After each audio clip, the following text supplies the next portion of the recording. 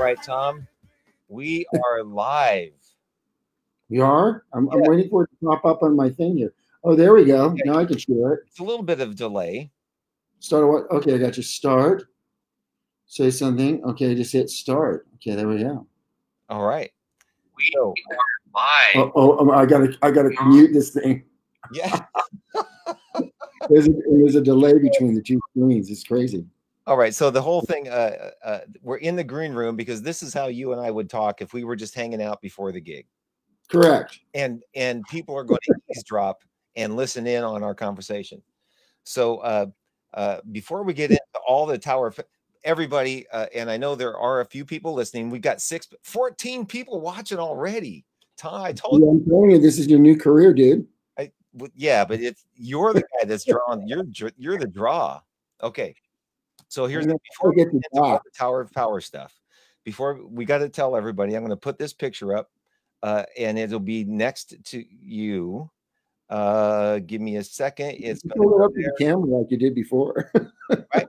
Oh, yeah, but this one you can't see this, but you know it's the four pictures of the picture of the four of us in the Jazz at the Boojum tree. Oh, I put that. Yeah, well, I can see that on my phone, probably. Right. So you can see. You remember that? That's us. Yeah. This is proof that you and I go way back. That was us. 40 years, anyway. 40 years. Yeah, that one. That was. No, maybe that was in 81. I think maybe elementary school, right? Yeah, at least. And then the other thing that I was going to do, and people will see this, and you can see. Well, no, I should. Yeah, you should be able to see this. This is no. This is the one. I have to put my glasses on. Okay, this is the one. This is proof, and this is the only way I know how to do this. This is proof that Tom was a young man. I know there's a reflection off of the screen. I think people can see it. Yeah, there's Tom. I think you must have been like 22 or 23 or something, blowing out your candle. Correct. That was at your parents' house. Yeah, and I'm sure people are enjoying this. Then show the one that one. Yeah, this is the one with the whole family, and you know I may be able to make a better picture of this. Well, the top standing is my family, and then below are friends.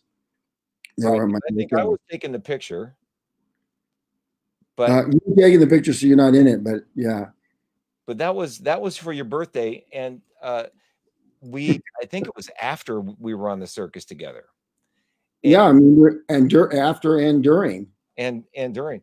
So one thing that I thought about, because you and I, while we were on the circus, we were huge music fans. Obviously, everybody's always sitting around listening to music, and we were always listening to the Tower of Power. And this is a lot, yeah, right, a lot. So I remember, I think it was one of the first concerts I went to in San Francisco at the old Waldorf. With you to see Tower of Power. Do you remember that? Yes, I do remember that. Oh my God. Yeah. When was that? Like 83 or something? 83 maybe. Yeah. My God, those guys that was amazing. Yeah.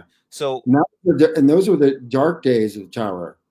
Oh, we're getting into the dark days of where they were kind of drugs and alcohol had kind of stunted their career. They still played great. Yeah, they still played great. But they didn't have their business together, So yeah, as kind of how that works.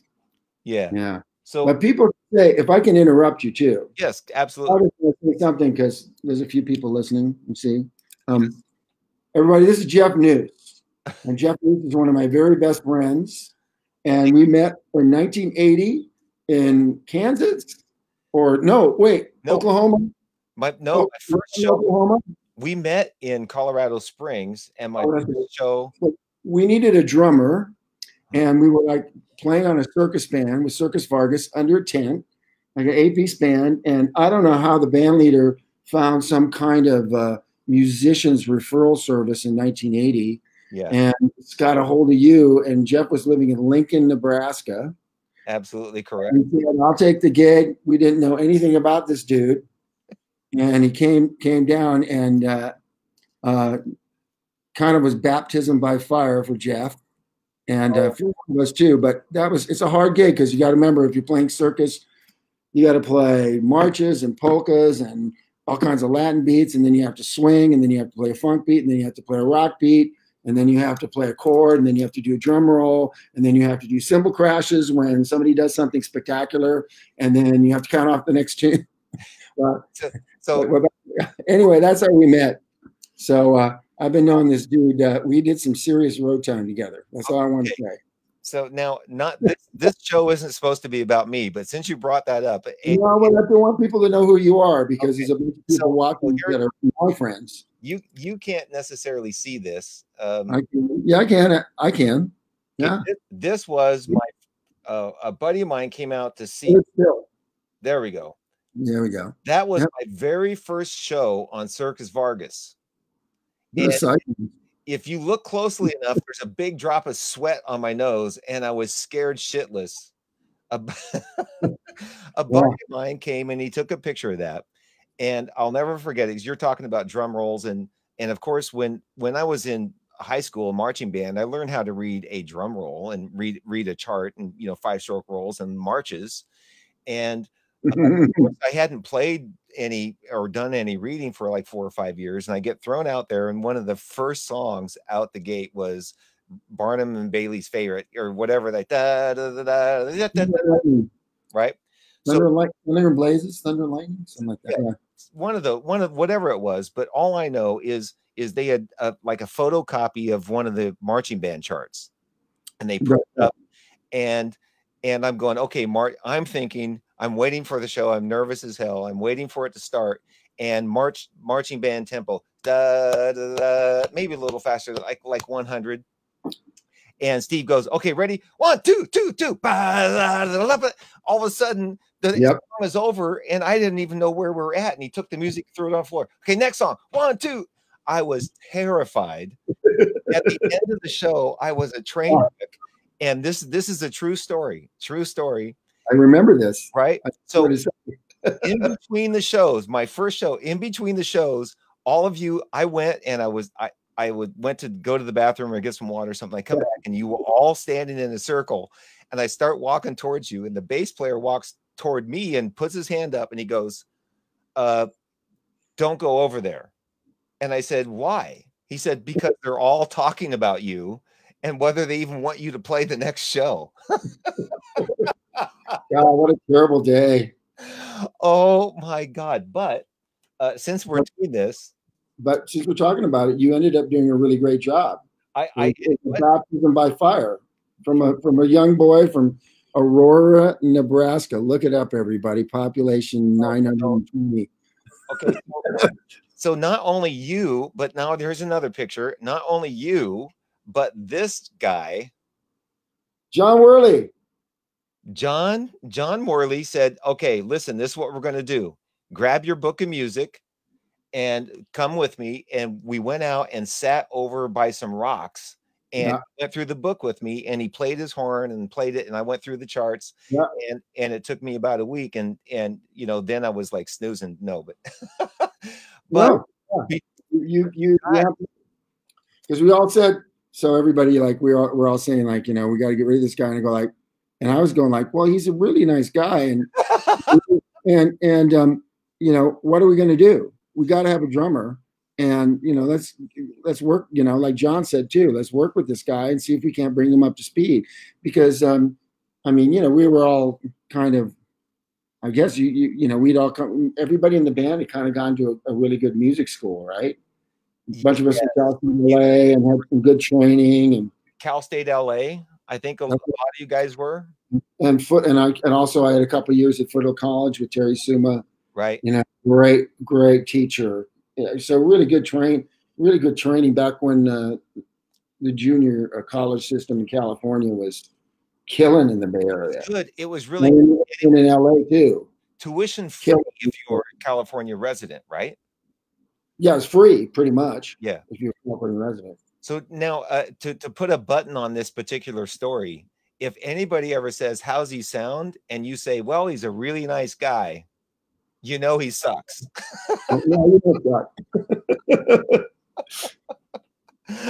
Okay. So now we have kind of sort of a basis of.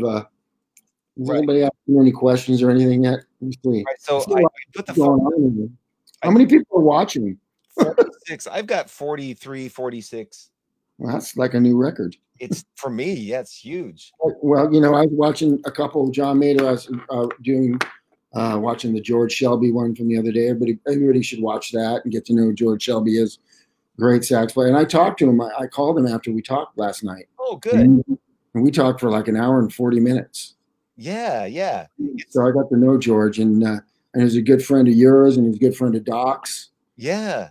Well, you know, yeah. So if there's a silver lining in all this, you said the last time you saw George was in London. You know, you guys, wasn't there a festival or something you all are partaking in? We played at Royal Albert Hall, and they were there rehearsing, getting ready to go on the road with Phil Collins. Right. They came in after rehearsal. The whole horn section with Phil, Harry Kim, who just recently subbed for Sal, and George, and Dan Fanero, and Gordon Goodwin was in town. Wow! So Gordon Goodwin was there too, and Jacob Collier was there, and we ended up doing a session with Jacob Collier the next day on our travel day at Air Studios in London, which is the studio that George Martin built out of an old church. Famous studio with and if you guys don't know who Jacob Collier is, I highly recommend you go to YouTube, punch in Jacob Collier, COL, and just check out this young man. He's a musical genius, complete, utter musical genius. Agree. And it was great to hang out with for a day. And I think, you know, last year, so when we hung out, he was 21, 22. He's not very old. Oh, he's so young. And he was like rehearsing. I remember he was rehearsing the horn section when we, I don't know when this is going to be released, but he was rehearsing us. And I asked him on a little break, I said, have you ever like rehearsed a horn section before? And he goes, no, actually, this is my first time. And I go like, it seems like you've been doing it all your whole life. You're like perfect.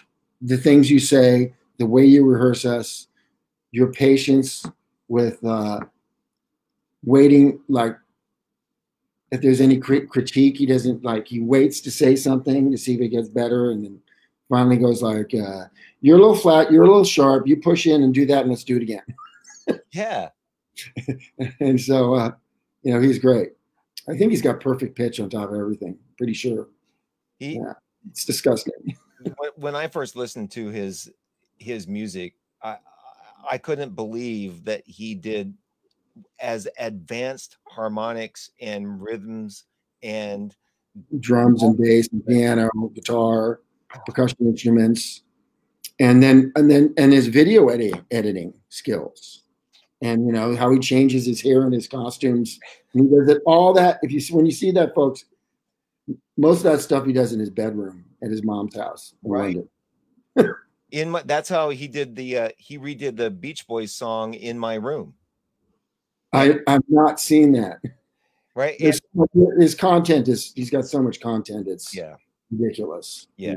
So I'm going to put the phone number back up in case anybody wants to ask questions. But now I want to get to your story about there's all kinds of stuff we can talk about in between. Oh, one last thing. I'm going to throw this at you. This is going to be really hard to see. Oh, wait a second. Terry Suma said something. Terry Suma said, I'm watching. Thanks for the mention to Foothill College. Terry, you are more than welcome, sir. And everybody knows Terry was one of my greatest. Oh, shoot. Hold on. That's Sitmar Cruises. Yes. Look at how skinny we all are. We're skinny, and look at those really short shorts. Yeah, well, that was it back then. Let me think this. Terry Suma, one of the greatest teachers I've ever had in my life. Just so patient, so kind, so knowledgeable, such a great player himself. And I don't know if I would have stuck with it if it wasn't for him, because believe me, I think second year at college, I think I taxed his patience to the. Is he laughing now? I'm seeing, is he laughing? Anyway, Terry. Not you. So what did you want to? What were you saying? The story. What story? Well, so I want to sort of like jump through. You know, we did the cruise ship together, which was actually really fun. We had some really good times on the cruise ship. With my roommate. We were roommates. Yeah. Yeah. And then the one last background story to Tom and his parents is when I had gone off the circus and wanted a place to stay, your parents took me in as one of the families, a member of the family. And I lived with your parents for a year or so. And I give them like $20 a month or something. And your mom was like, yeah, just give us some money for food. And that was one of the most, they became more of a family to me than my own parents. Did she cook for you? She did. Your mother. Lucky you. Right. Lucky me. My mom's cooking. And I learned so much about food. And so your mom's friend, Sue, right? Wasn't that? Yeah. And it was her and I and your mom and your dad pretty much for right. Because Sue was recovering from broken neck or something. Yeah, she had something wrong with her neck. But I think it was cancer even in the neck or something. Yes. Bone cancer or something weird. Yeah. It wasn't pretty. But anyway, that's our background story. And then over the years, you and I kind of went our ways and everything. But then you got married. And kids. All that, kids, moved on. Yeah. Then you got. Right. Then I got Tower in 2002. Right. So this is a story that I asked you that I don't know how many people know the story, but how you were sharing with me about learning the songs and all that stuff. That's a great story. Like, I have to memorize this music. Do you remember telling me that story about how you? Okay. So, at the end of 2001, I was kind of in a rut. The band I'd been playing in that had done so well, Spangling, Tony Lindsay was off with Santana, and he's so great. I mean, he was the main draw in the band, I have to admit. And I was doing a lot of teaching, and I was doing a lot of wedding band stuff, and I was definitely stuck in a musical rut. I had been doing, before that in the 90s, I was still getting some doubling work, doing other stuff, and so I made a commitment to practicing. I swear to God, I made a New Year's resolution. I'm going to practice every day. May only be 30 minutes, but I'm getting my friggin' horn out. And I'm going to practice every day like I did in college. Mm-hmm. And 30 minutes turned to 45, turned to 90 minutes pretty quick, turned to a little over 2 hours in less than a week because the time just flew by. I started thinking of new stuff to practice. I kept my horn set up. And on January 19th, 2002, my phone rings, and it's the manager of Tower Power, Michelle Zarin, who's this wonderful lady, New Yorker with a very raspy, hey, Tom, this is Michelle Zarin, and you're naming him up for, we want to know if you'd be interested in auditioning for Tower Power. And I said, yeah, of course I would. And so I got another call. They sent me a bunch of music, and they sent me a live CD of the band playing live. And so I listened to all that. So let me see, when was that? So it was like 3 weeks later. No, wait. I'm out of sequence. So I said, yeah, I want to audition. So your audition's in 2 weeks.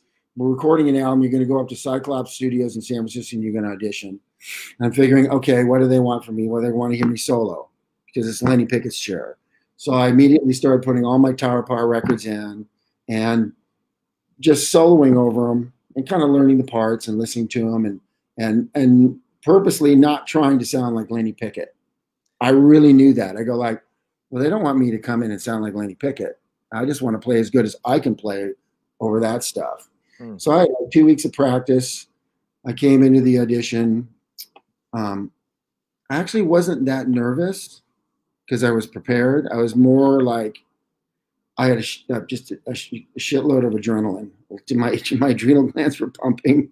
Right. And I remember and I started breathing, but all that training I'd had playing solos and spangalang over R&B and funk music, I mean, all that was such great training because I remember Amelia goes, "Do you know the tune Knock Yourself Out that we do?" And I said, "Yeah, it's a long jam in the key of F concert." He goes, "Exactly."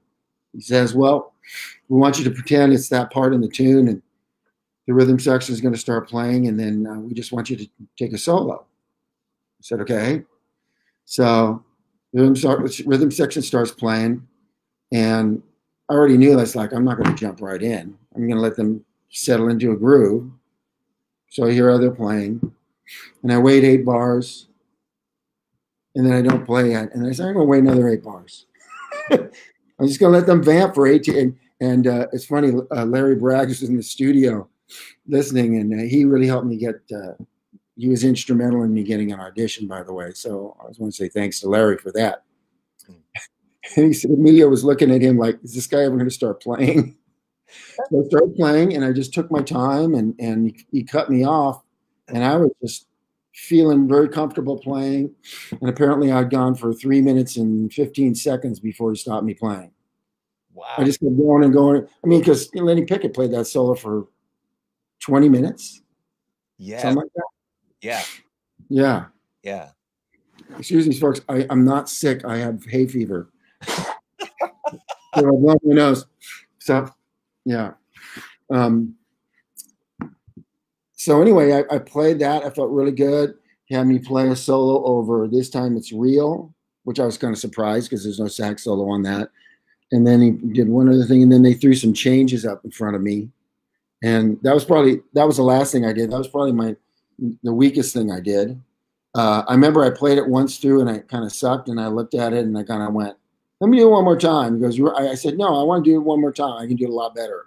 And I did. And it was about 3 weeks later, they called me back and said, okay, we've auditioned a lot of guys, and we want you to come and do some gigs.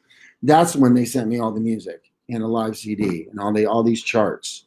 And these charts, some of them were good, and some of them were not very good and bad photocopies.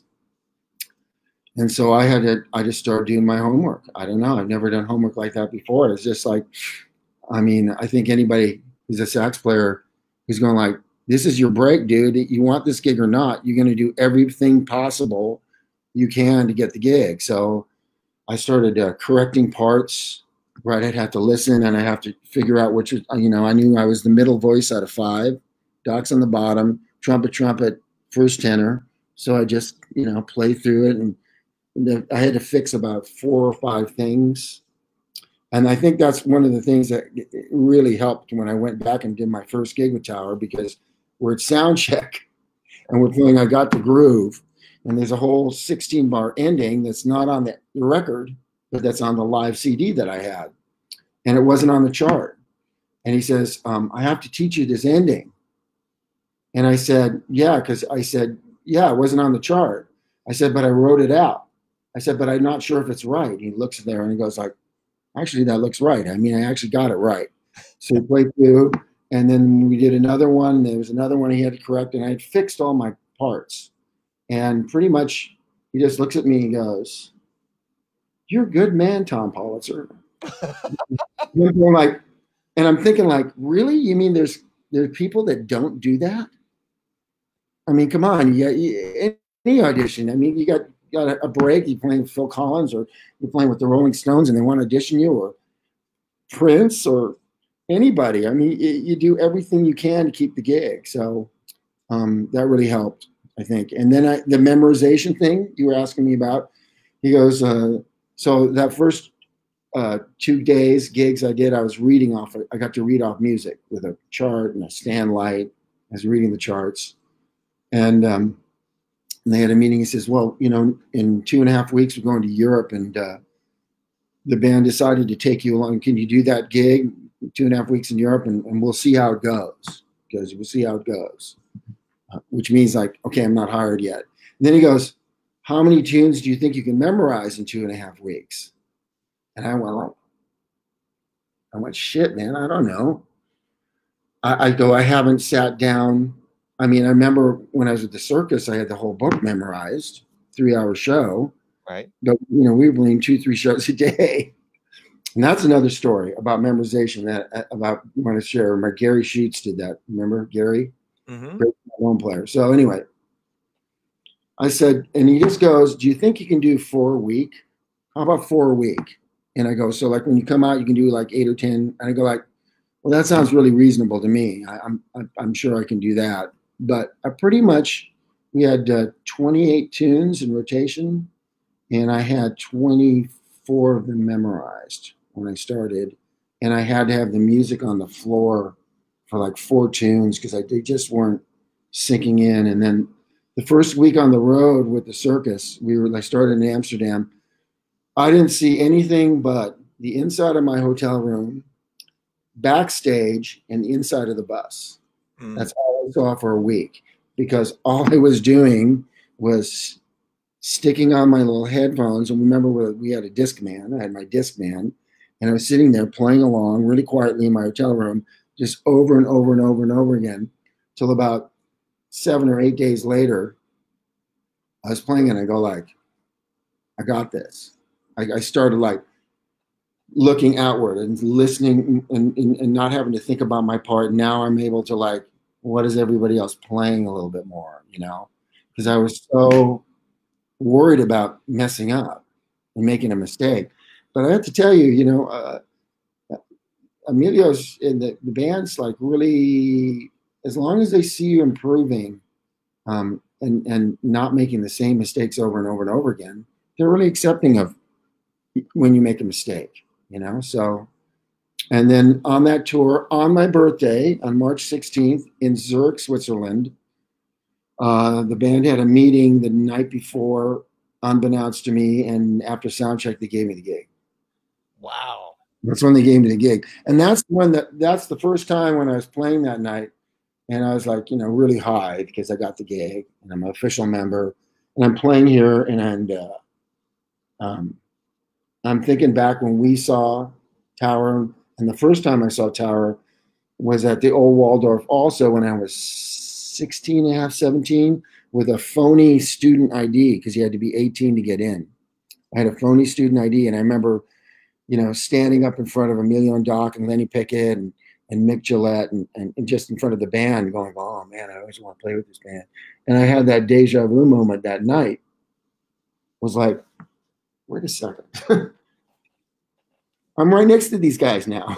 So it was really cool. Dave Garibaldi's back there, and you know, Rocco was in the band then. And, you know, anyway, really, really great memory. And you know, 18 years later, I'm still doing it.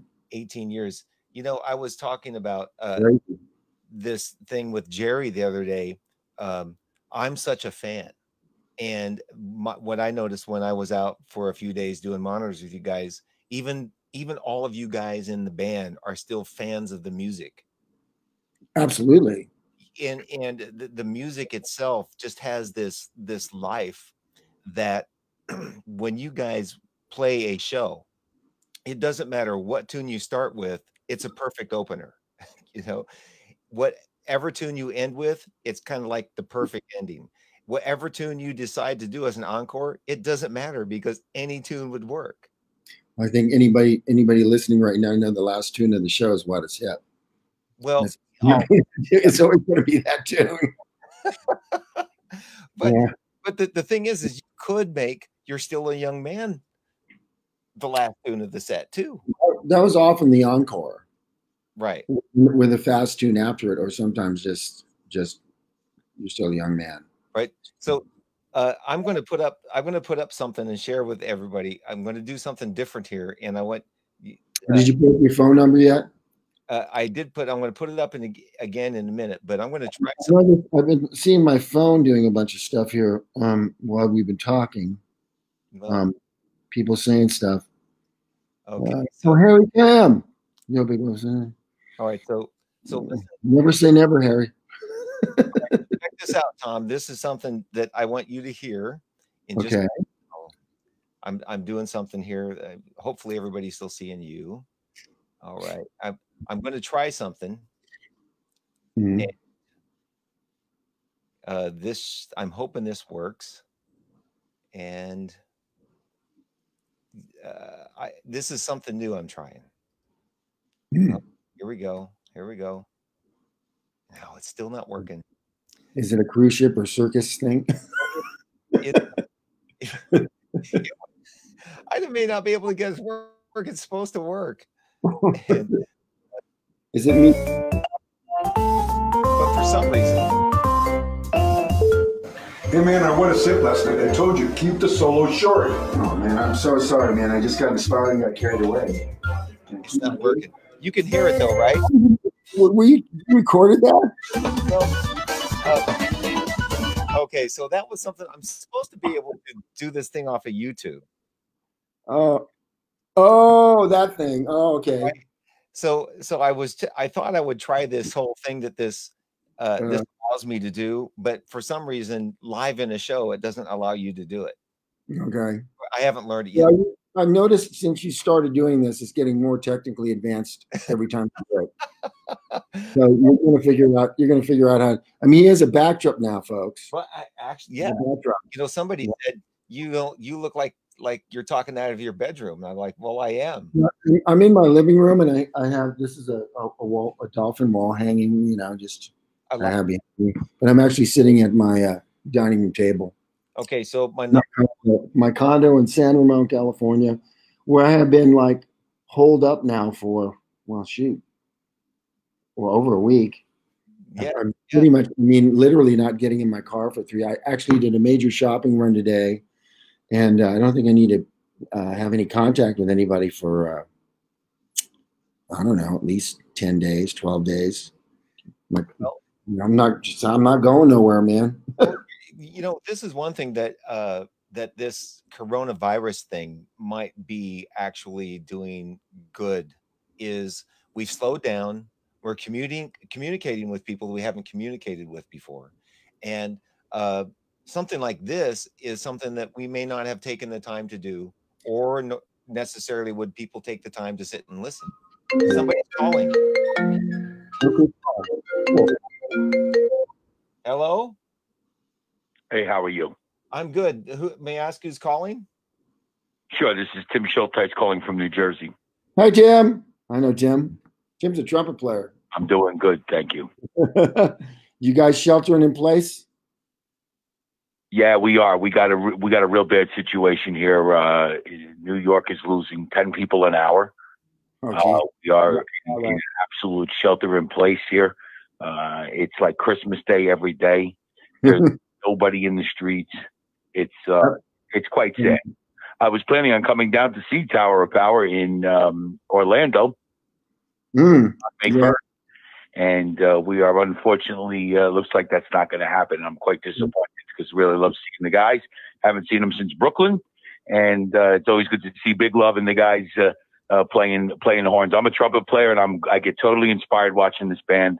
And it's just, it's a blessing to be able to be not only friends and acquaintances with this band, but also to get to rub elbows with them and to spend some time. So we really love Tommy and Sal and all the guys, Emilio, and it's fantastic. So I just wanted to send our love during a tough place, and we're happy that Tommy's spending some time on Facebook for us. We appreciate that. Thank you. Thanks, Tim. All right, thank you. How nice is that? How about, see, this is kind of cool when it works, when people participate, it's kind of cool. But I just want to say, I'm sure everybody to a certain degree has had their freak out moments, or will continue to have their freak out moments with this thing. And I personally decided last night, I'm not going to really watch the news very much, because I already know how serious this is. Pretty much have all the information about how to, wash your hands and stay away. I actually found, because I've been to Japan several times, I actually dug up a couple face masks, because when they were sick in Japan, so I found a face mask. It's those that kind of face mask isn't perfect, but believe me, if everybody's wearing a face mask, it's going to be a 70 or 80% less chance that you catch it. I mean, it's not perfect. It's not one of those other ones, but but I was listening to one of my personal and we've talked about things that inspire you. And hello. Yeah. Yes. I'm here. Oh, who's calling? John from Philly. I can't understand. Say it again. John from Philadelphia. John from Philadelphia. John or Don? John. Okay. Yes. Do you want to say something to Tom? Because when we're in Japan, you might have to interpret for me. Walking on the computer, so I really wasn't hearing it. Oh, what wasn't working? It's just like stopping and going, and it's not all fluid. Oh, bad internet. Bad internet. Yeah. There's one thing that I have to say that I've been learning about this is that we're at the discretion of the internet, and if everybody's home in my neighborhood and everybody's on the internet, it makes all of our speeds slower. It slows everything down. So some of our connections don't get all that good. John, have you been able to hear a lot of what Tom has been saying? Yeah, I've heard a little bit. I didn't find it till you were halfway through it, but I've been a Tower fan from 1969 all the way up, and a lot of my musician friends to go see them every time they came near Philly, and I was there when Carmen Grillo was still playing guitar, and Greg Adams was still with them, and Tommy Bowes back in those days. But I was looking forward to seeing them this year. They were going to be at the Tower Theater in Upper Darby. And I'm just really sad because it's been like 2 years since I have seen them. And I'm really dying to hear the live album new, or at least most of it. I'm dying to play it for you. Do you guys still, because I haven't heard it in the last couple of shows that I've been to, are you ever going to bring back Soul Vaccination? Yeah, we've in the 18 years I've been in the band, I think it's been in rotation about half the time. So, about 9 years, and it just depends a lot on it kind of how it feels, like how Dave's feeling about playing it. If Dave's feeling comfortable. I mean, let's face it. I think when Dave first played Soul Vaccination, pretty much every drummer in the country was going like, "What the heck is he doing?" And he's explained it to me, and I can see it's a pretty damn complex thing, and it's all the accents. So I miss that. It's one of my absolute favorite Tower tunes. It's in the top 10% of Tower tunes. That's my favorite. It's just Soul Vaccination. First couple years that I saw you guys, I used to see it 2 or 3 times a year. That was always in the show. And then all of a sudden it wasn't in the show for a while. You got to rotate the tunes, man. There's too many tunes. And also, for us just for our morale, I personally love. I mean, I personally would love to have 50 tunes in rotation. That's kind of unrealistic. I mean, it's over 100. It might be over 200 tunes that we could possibly play in a show, and it's like I figure like I'm really capable of having about 60 or 70 of them memorized all the time, if we always rotate them. But we do that sometimes, and sometimes just depends on the circumstances. And I don't make the set list, just so you know. Once in a while, I have an idea and an opinion, and once in a while, it's listened to. But generally speaking, yeah, I don't meddle with the set list. I let the elders do that. I was with you guys many times backstage, and I was Jeff Tamalier and I used to pal around when he would come around the area. I probably know who you are if I saw your face. And when he was getting ready to leave, I guess when you were going to do the Soul Town album, I guess it is. He said that they've been trying to find songs to do some, covers of songs, and yeah, that was the Great American Soul Book. That was a that was one riff. Yeah, yeah, the Great American Soul Book. Right, that's the one. Yeah.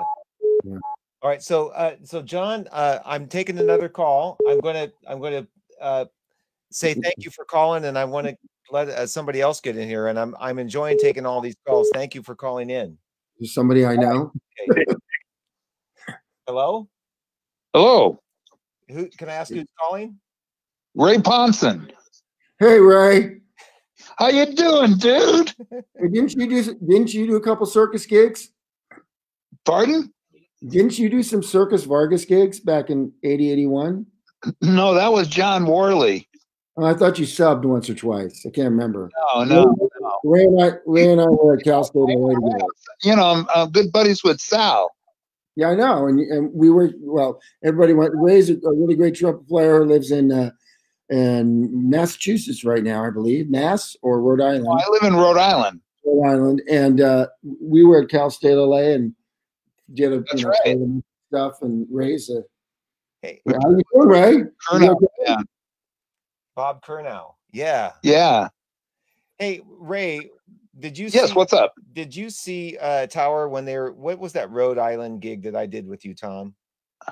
Is that the one at the last one that they did was at yeah, you both were there. In Main Street in East Greenwich. That's the one. Yeah, I was there. Yeah. Jeff was doing monitors. I was doing monitors on that gig. Yep. Yeah. Were you on that one, Ray? Yeah, I was at that gig. He's on my guest list. He was on my guest list. I was on. So Tommy always gets me on the guest list, man. Well, that was. I love you, Tommy. I love you too, Ray. You know what? Now that we're on radio and everybody can hear this, I still want you to record that tenor solo on that track that I did. Okay, I'm not against it. That's for sure. CD. Well, this is the time for me to get a little hookup so I can record stuff right here in the living room, because that would be the way I need to go right now. Okay. Yeah. Well, listen. When you get a chance, Jeff might know how to do that too. Right? And I'll call my engineer and I'll have him send it to you. That would be a beautiful thing. Okay. Okay, but call me, dude. Okay, I will. All right. I have a lot to do right now. I get real. It's funny. I get. I'm very comfortable being a hermit and isolating. I mean, it's not that tough for me to deal with the situation. What's going on here? I kind of, now that I've embraced it, I kind of go like, but I know that I'm okay for a little while, and some people aren't. But I can't weather this storm indefinitely. None of us can. Oh, so another phone call. Ray, yes, thanks sir. for the call, and I'm getting another call, so I'm gonna. Okay, I'll let you go. Okay, Tommy, give me a call back, okay, when you get a chance. Okay, love you, dude. Love you too. Look at this. This is crazy. Hello, you're on the phone with Tommy Politzer. And what's up? Who's this? It's Eddie. What's going on, man? It's Eddie Kurtel. Eddie Kurtel. Jeff knows Eddie Kurtel. What? My wife was like, "What are you doing in the living room?" I'm like, "I'm listening." I need. We could do me and Brian Withicombe can do some duo stuff. You got anything going? Oh, Eddie. I got a question for you, Tommy. It's good to see you. I was hoping. I think you guys are probably going to play the fair again this year, so I was hoping to try to get down and see it in San Mateo. I don't know if you guys are on that one or not. We'll see what it all pans out when we can actually be around each other again. I mean, so like you guys, for me, everything is canceled right through like May. June is quickly approaching cancellation status. Yeah. What have they told you, Tommy, about your tours and stuff? How far out did they just basically say they're going to cancel, and when they're going to try to reload on stuff for you guys as a national act? We reloaded some of April already and backloaded it, and our next scheduled gig is May 22nd in Seattle, and that'll happen if they allow people to come to Jazz Alley. And then right after that, we go to, I'd have to look it up, but we have May, June, and July dates. And what happens is they're going to get canceled, and some of them get moved right away because the promoters want to move them right away. And we just keep pushing everything back until we're allowed to work again, you know? Right. It's kind of the same for all of us, right? It's a big mystery. And yeah. But I hope over here everybody's doing a real good job of sheltering in place, and I'm really glad California shut down. Tim was talking about how bad the New York area is. Plus, that's such a congested city. Right. There's really great examples like what they've done in China, what they did in Seoul, Korea, and in Japan, where people are just wearing masks. It's like, I think masks out there, everywhere, put a bandana around your mouth, and stay 6 feet away from each other. It's like, I was in Costco today, and like people were being bad. One lady was sneezing. She didn't cover her mouth. She's like 30 feet away from me. And I said, cover your mouth when you sneeze. I yelled at her. I mean, it's like, come on. It's like there's still people not taking, and I still see people walking around kind of like la-di-da, and like they're kind of in a daze with all this, and I get that, but it's like, come on, people, hunker down. Right. You don't have to wear gloves. Crazy, not playing games or not. I'm getting scared now. I'm doing the rest of this. I'm wearing my mask for the rest of this interview. All right, now I feel better. All right. Well, here, Tom. I don't know if you can see me, but here. Okay. Let's just do that. I'm going to do that. So, Ed wanted to know if you're hitting tee shots. Oh, somebody asked that. Well, I'm really lucky. I live on a golf course here in the East Bay, and the golf course is completely closed. However, they are to some degree maintaining it because they can't. It's an outside gig for the greenskeepers, and they can't let it grow into a weed field because it's too hard to get it back to where you want it. So they're mowing the greens and the fairways every other day, and there's no real hole or flag in the green, but that doesn't mean I can't go out there with my golf clubs and walk around and hit 20 shots into the middle of the green, or sit around the green and hit chip shots instead of put a tee in, so yeah, I can practice my golf. I'm really lucky. All right. And if I wasn't living on a golf course, I'd probably get in my car and find one that was closed. I would just do that. So, Eddie, are you still there? Yeah, I'm here. So, did you still have my phone number in your phone by chance? Did it still come up, or did you just delete me? No, I had you blocked. but it did come up. I know you. I got your number, Eddie. No, I'm kidding. You can ask, Yeah, you're doing good.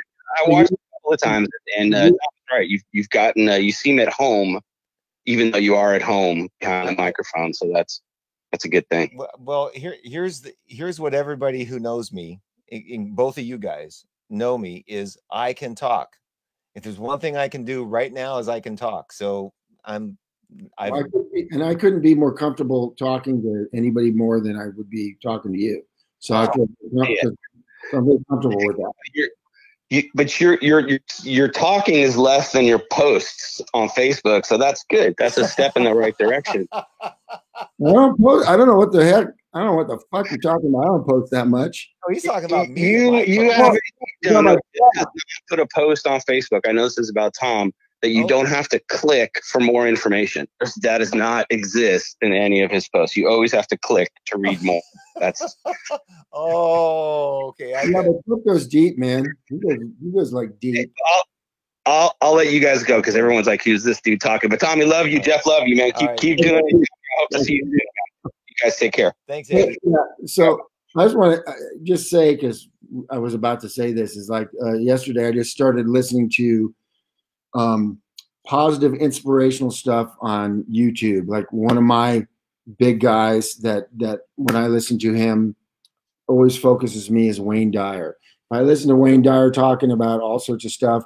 And then in that Wayne Dyer feed I listened to admirals. This guy was a Navy SEAL as an admiral, and he had an inspirational talk. And then I saw another one by another guy, and just to really help me focus my mind. And and I've experienced that we generally become the thoughts that we think in our head, right? And fear and all that stuff is a hard thing. But I mean, in my experience, when I really embrace that monitoring what's going on in my head all the time, it's like, I mean, I'm stuck in this place for another month or two, and I'm by myself. And so you made me think of I always dreamed about being a hermit, right? I've always wanted to just be on the beach by myself, but I want to plug the guy that I have coming on tomorrow at 3, David Alt. He's he comes from the New Thought world, Wayne Dyer stuff, and he's really good. I would. Did you have him already? I did, but my voice was garbled and it embarrassed me. You could hear him okay, but also I still just want to talk to him again because he's got so much good stuff to say about. I'll put that out tomorrow 3. Yeah, and I'll film him. So I want to do something because the Ray was talking about soul vaccination, and I'm going to try one thing here, and I'm going to see if I can get it. Just I'm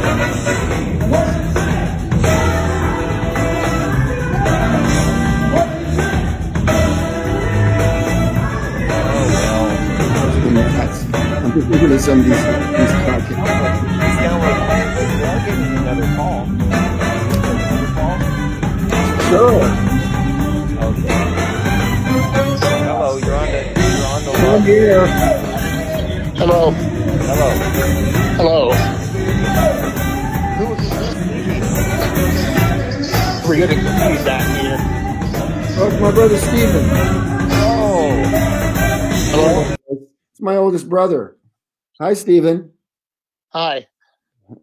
What's up, man? How you doing? Stephen lives in Arizona.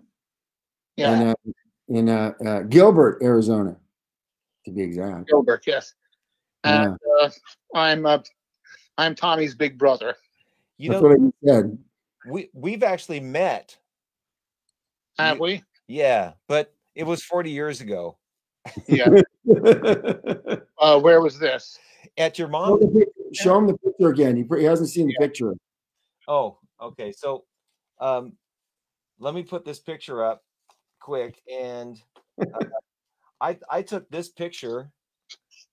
Can you see that?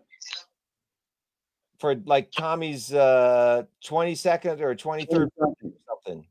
Yeah. So I was there for that. And skinny. If I remember right, you have a couple of daughters, right?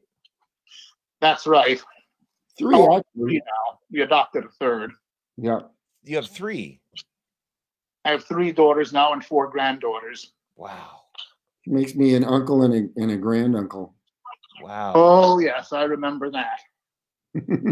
Oh yes.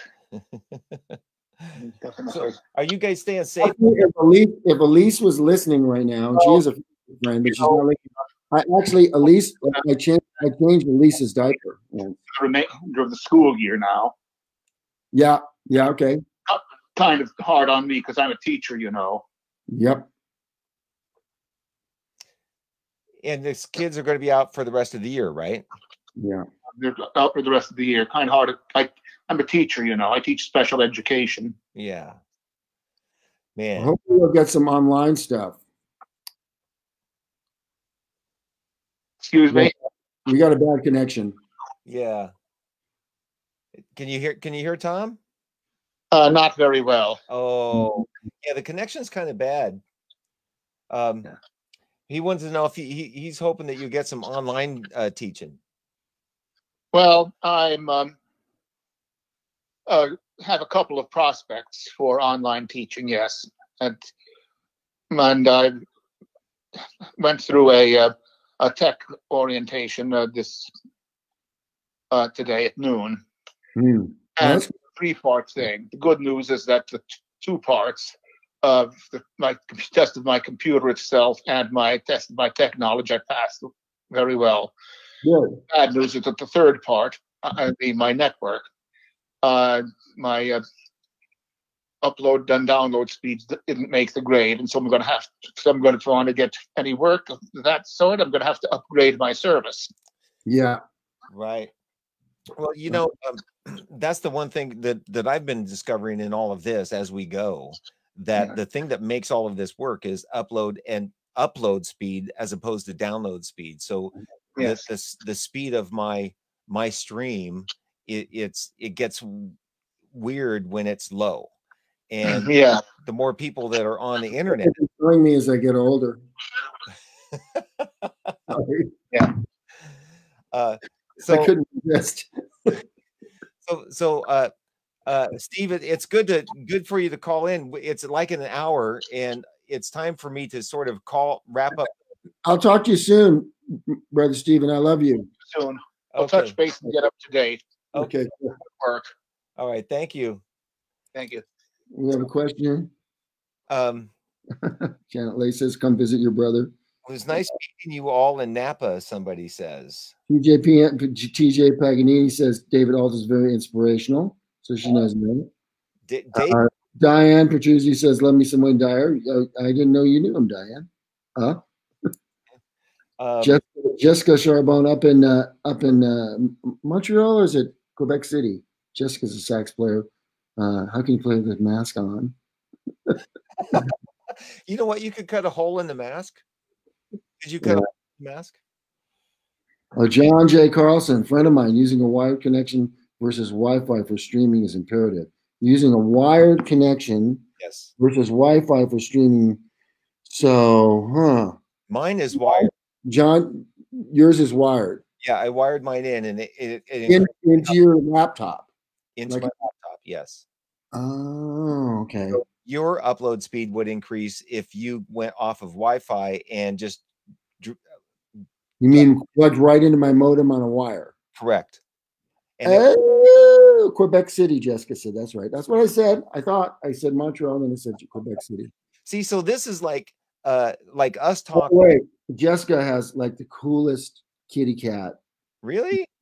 I'm a cat lover, and she puts pictures of her kitty, and I go like, that is badass. Oh, Dale. Hey, what's up, Dale? Where's Dale? Like, you know Dale Walter, don't you? Dale Walter. Ethernet cable, John says. Hey, my MacBook Pro does not have an Ethernet. I'm gonna have to get a hub, right, John? No. I'm looking at this. You just have to get a little adapter like this. Can you see? USB-C to Ethernet. Okay, I got you. Yeah, okay. Yes.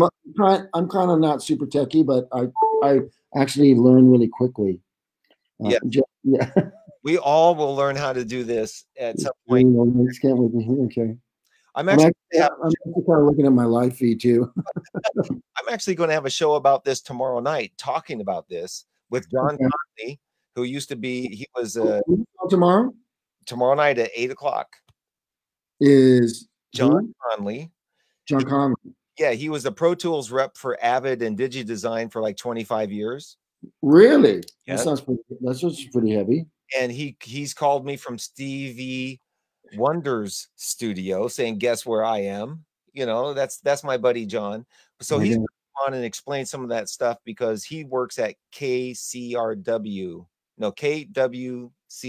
I don't know, some radio station here. and they tasked him with learning how to do all this stuff remotely from home. Oh. We're going to have him on and discuss all the stuff we're talking about, upload speed and download speed and all that kind of stuff. So it'll make all this easier. So I'm sure we have some tower fans out there. What if I can get, I might be able to get Doc to do one of these with you. I'll see. You probably have to use his iPhone. Can you do it on his iPhone? Can. Yes. But his son has a Mac. His son Mac, I think, has a Mac too. But Doc might be, I mean, he's sitting around home, you know, with twiddling his thumbs like me. Oh man, I'd love to have Doc. And Doc is Doc, I'm sure you get a whole bunch of people turn in. And I mean, I would make sure I would tune in and share it. And Doc is just a fountain of knowledge and one of the most interesting people to talk to. Right. You know, what we're doing is, you know, everybody knows you play and everybody wants to hear you play and see the band play because we're all fans. But what we're able to do here is sort of a live talk show that not everybody gets to participate in and just talk and call in. I tentatively have Roger scheduled for Wednesday night. Oh, good. Well, I'm going to make sure I tune in. You know, I've been tuning in, and yeah, I mean, what else have we got to do? Especially when you're talking to my friends, you know, and just right. Want to be a fly on the wall because I learned, you know, John's Mater's interview was, you know, learning a whole bunch of different stuff from him. Well, what was interesting is when John and I were just talking about stuff, somebody was watching and said, I learned so much about music and drumming just from hearing the two of you talk about stuff. Yeah. You know, so I mean, you know who else would do this for you and probably in a second is Dave Garibaldi. Yeah. I'd like to, maybe I'll call him and ask him. You have his number and yeah, you can call. I mean, you have Doc's number too, I think. Yeah. But Dave and if you need me to call him first and tell him what's going on, because you know that always helps. You know, with Dave. You can maybe email them ahead of time, and yeah, that would be good. Yeah. Yeah. So Dave's usually has a pretty good Facebook presence, and I haven't checked out his page. I've kind of been doing stuff where instead of like looking at my timeline feed and all the stuff that gets stuck on your timeline feed that goes like, I'll go to people's personal page and look what they posted. So I'm not looking at my timeline. I'm looking at your page. Right. Dave's page, John Worley's page. And I'll just go like, look down my friends list and I'll click on somebody and say, what's going on with them? Because my timeline, you know, looking at my timeline feed, it's kind of like watching the news. It's like it's all bad, and let's face it, you know, they want you to keep your TV on the news station, and I think we all pretty much know what we need to do. Right. You know, get a mask if you can, stay away from people, unless you happen to have living with them, and just that's what you got to do. Well, you know, one last thing on this, and then I want to ask you before we close about the new record quick. So, you know, I'm separated from Mackenzie's mom, and she was going to go to her mom's today, but her mom called and said that her coworker had tested positive for coronavirus. And I said, well, what's that going to do for you? So we are not going to have Mackenzie go to her mom's. Right. You know, the I forget the company in the South Bay that just came out with the test, and they're pumping out 10,000. It's down in Silicon Valley. It was a really big deal about 3-4 days ago that Gavin Newsom, the governor of California, was talking about. And they're able to pump out, and they give you a test result within 15 minutes. And they're now in mass production. They're cranking out something like, I think, 10,000 units a day. Holy cow. I think it's 10,000, and it's pretty amazing. So hopefully within the next 2-3 weeks in California, and as it spreads out across the country, but here in California, we're going to be able to be tested and know who we can interact with and who we can't. Right. It'd be nice, you know.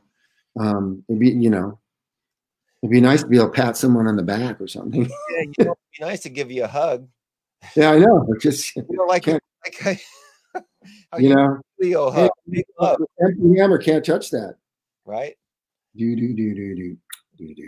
Yeah, we should just be playing. That should be the theme music when that should be the theme show of the Green Room. No, listen, I've been playing every opening and closing of every show with the new album, right?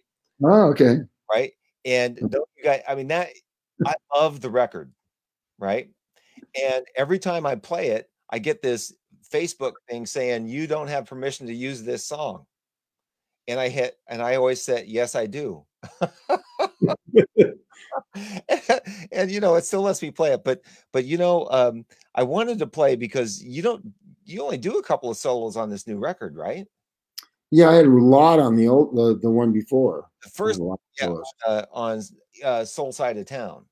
But can I just yeah, I'll just a little caveat is I'm not really happy the way my tenor was recorded on this new album.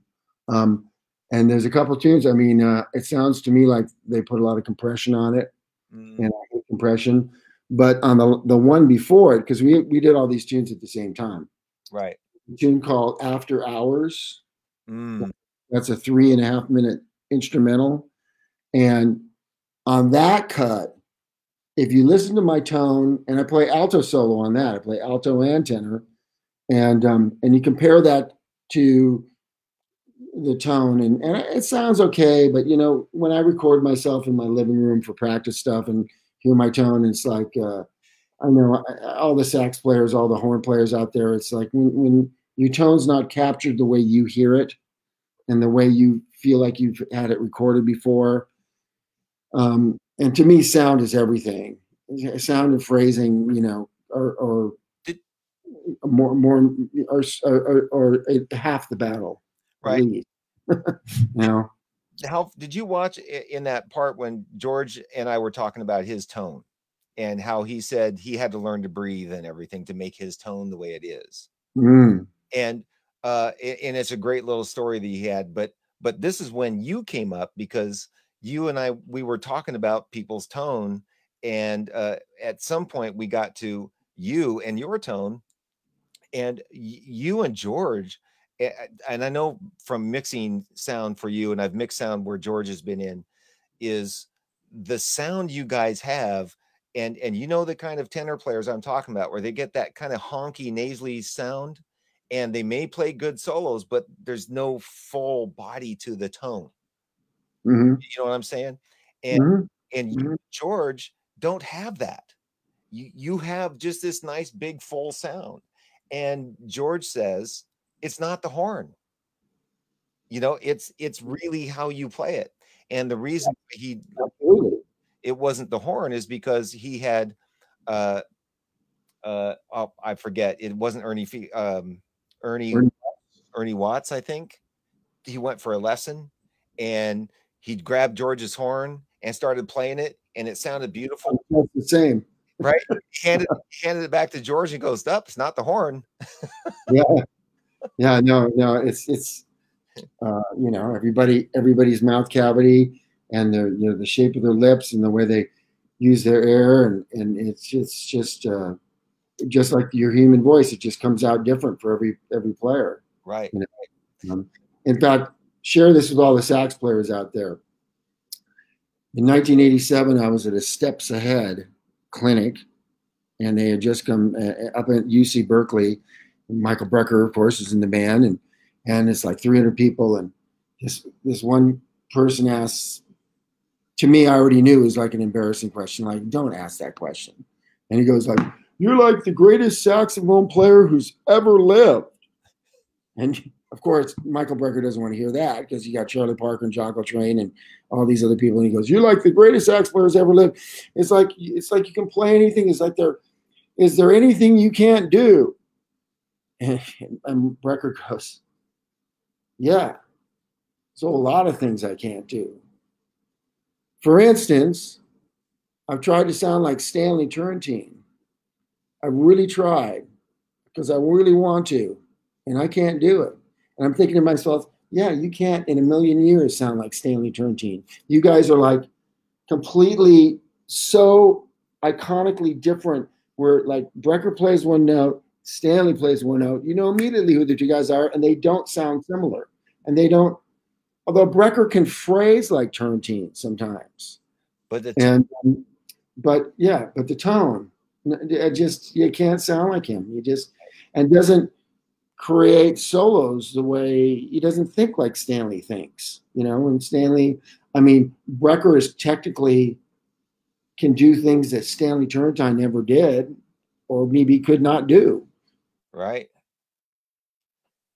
Favorite sax players in the world. So, you know, it's like Junior Walker.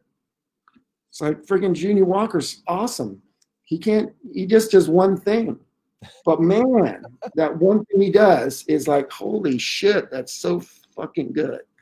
I mean, it's just, you know, and that's kind of where I you know, that's what inspires me. It's just, you know, when guys hit you in the chest, and I, believe me, I like all, you know, I like listening to, I go in phases where I'm just listening to jazz, and you know, people like Joel Fromm, you know, people, Greg Fishman, people, Doug Webb, people deserving way more recognition than they get. It's just, and they're all, you know, I mean, those guys are all real straight ahead players. Right. You know? Right. Not that they can't do other stuff. Right. Yeah. So let me because we're at hour and 10 minutes.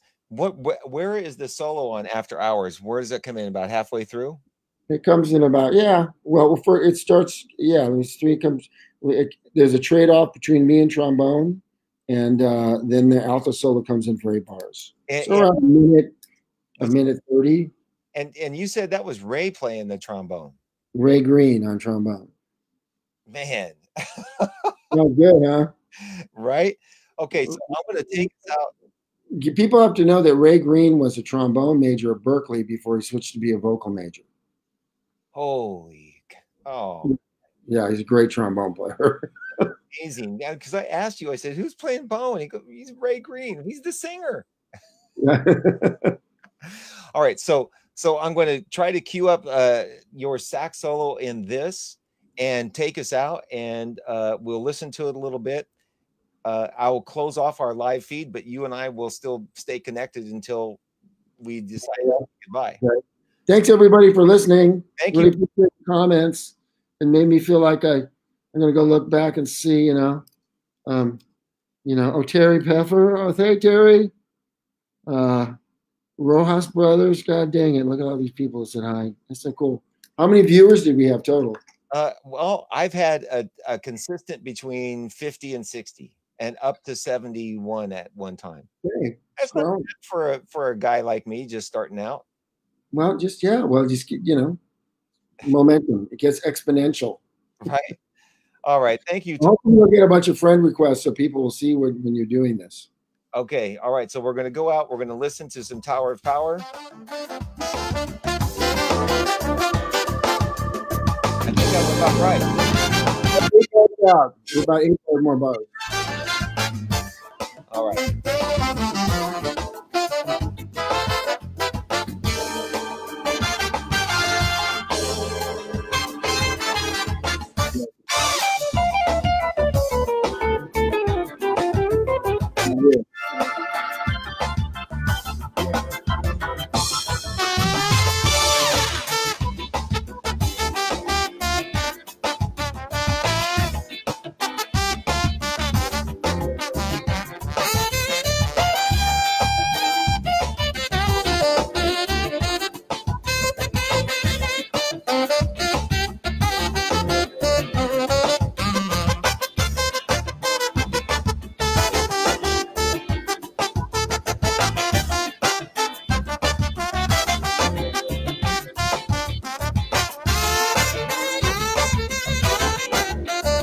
They play alto solo after this.